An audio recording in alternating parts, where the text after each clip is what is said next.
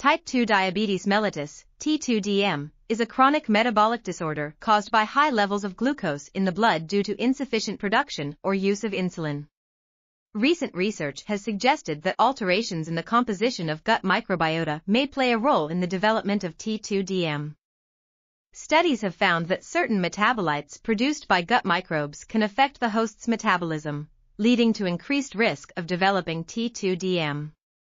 These metabolites include bile acids, lipopolysaccharides, tryptophan and indoles, as well as short-chain fatty acids. Researchers are exploring ways to manipulate these metabolites to reduce the risk of developing T2DM.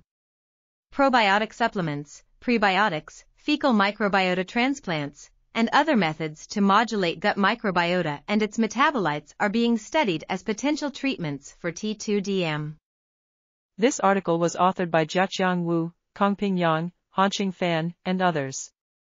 We are RTCLTV, links in the description below.